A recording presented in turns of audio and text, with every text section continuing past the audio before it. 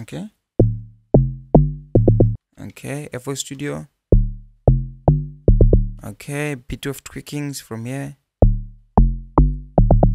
Okay. Let's go back to live.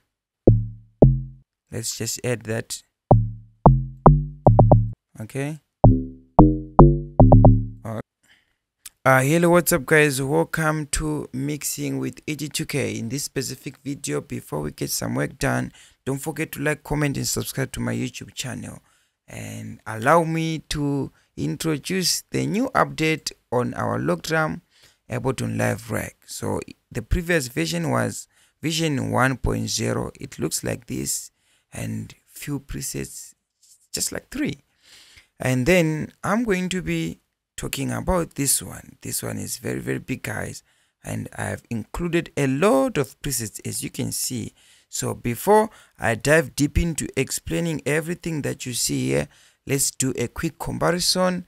FL Studio log drum side by side with our log drum rack. Okay. Okay, FL Studio. Okay, bit of tweakings from here. Okay, let's go back to live. Let's just add that. Okay. Okay, let's go to here.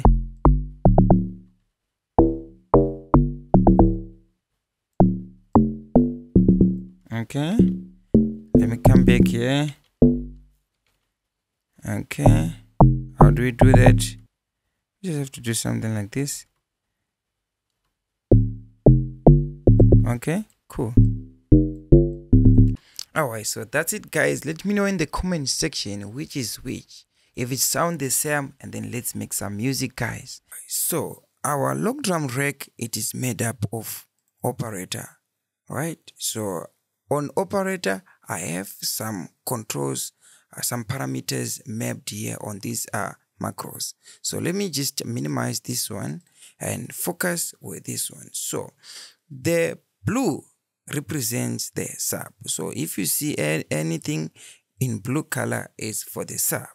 So for example, if we remove all this red, right, and just leave only the blue, or what did I remove this blue? Okay, it's okay like this. We're going to be left only with the sub. So I'm going to adjust this decay a little bit, and I'm gonna go here and put these notes to a higher octave. So I'm gonna play this, so you can hear this. Just okay, let me play here. So this is just a sub that is left, so the decay is more straight, it's more consistent, like just like straight, like doo. So the sustain, it is just a different character. So now you know how you're going to control your sub in terms of the sustain.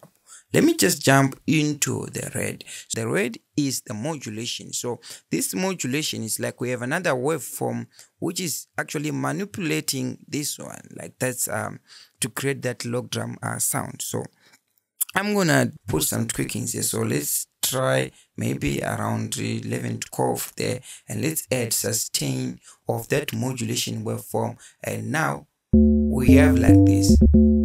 So if we remove the sustain, we'll just hear that low sub. So now if we put it, you can hear it's like we adding another high octave of that sine wave. But once you start putting in this click, you will be there, and then you can just have the release to make it smooth. And I'm gonna have to lower this sustain like this. So I feel like these notes are too high, so let me take them a little bit low.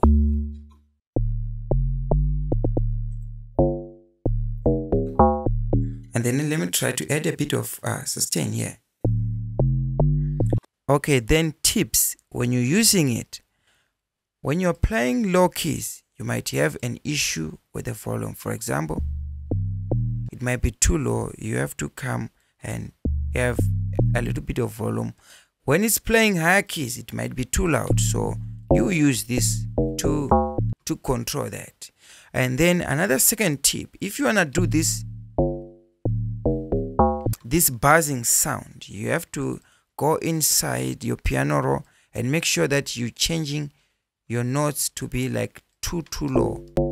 For example, if where am I?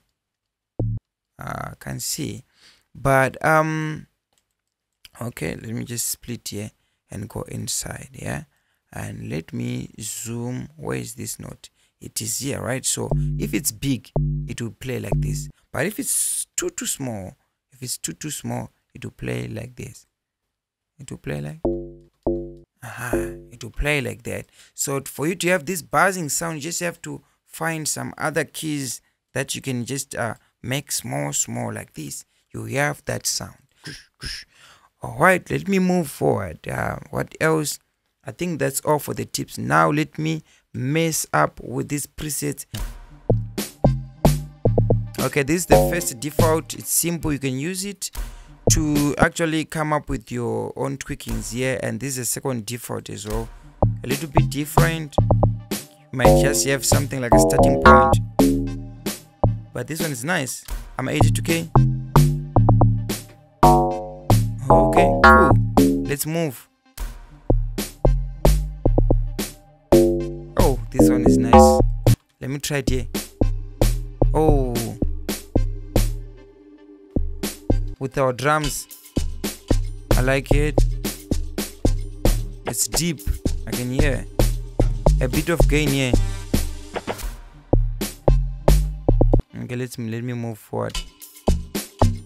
This one is short, so for these ones, the short ones, you can try to for example, to put a sub bass on top of that short preset. So all together with the sub bass, it will sound like this. Oh this is too loud. Yeah, you can do something like that. So let me move on.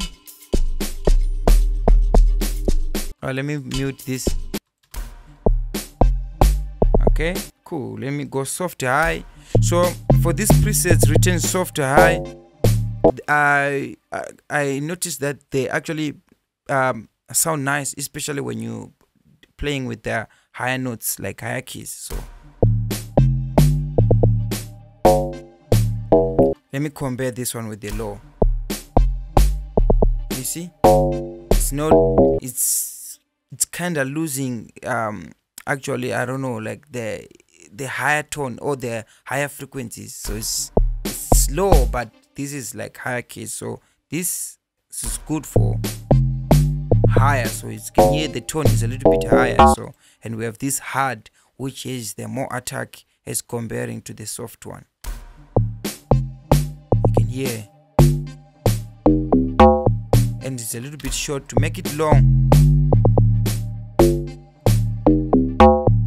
And now we're moving on to this last one. So these ones are extended. On the normal log drum, we don't have these controls, so these ones it's extended. So with these ones now, we have a spread and a tone, so we can actually exaggerate, and you can change some things like stereo. So for example, let me play this. So if you do like this,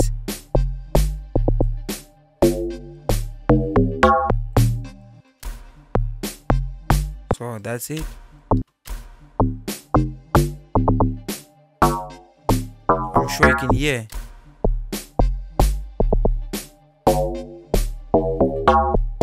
Let me play this one.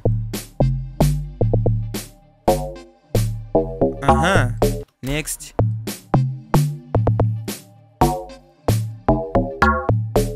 Alright, that's all for the update. The link is in the description. If you wanna go grab it, find the link in the description below. Don't forget to like, comment, and subscribe.